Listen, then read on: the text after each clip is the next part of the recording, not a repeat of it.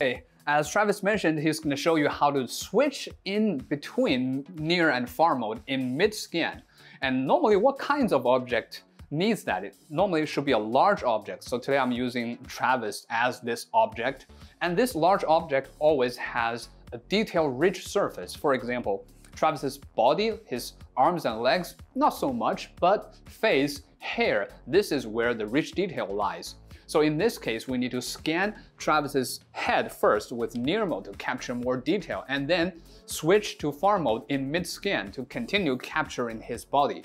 And this 35% overlap lies here. I think it's between his neck and shoulder area. Let me show you.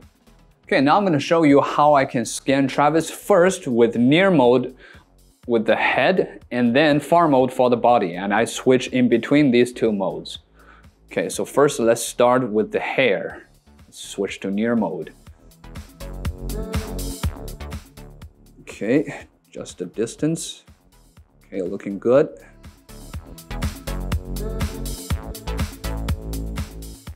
And now move a little bit to scan his face.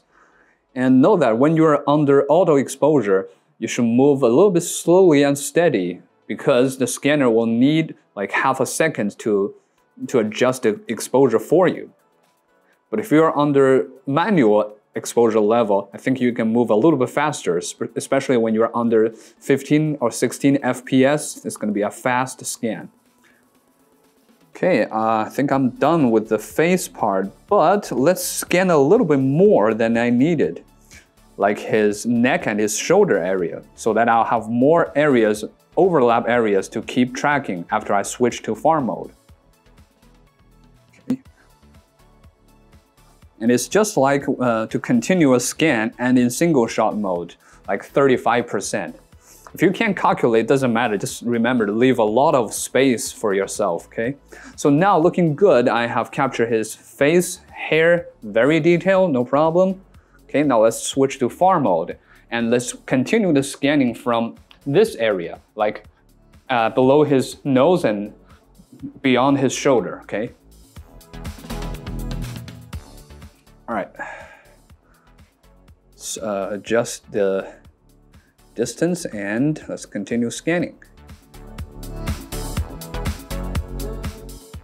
The scanner might lose track for a little while, but do not worry, let's just keep on the tracking and keep moving the scanner. Look, eventually the scanner will find its way back, okay?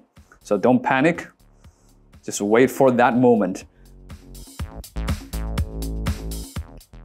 And in general, yes, the more detail-rich area it is, the easier you can find the tracking back with the scanner.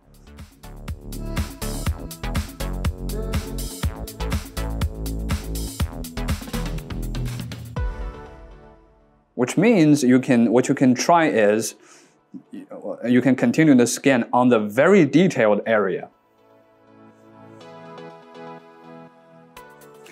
Okay, and one more turn for the legs. I think we're done.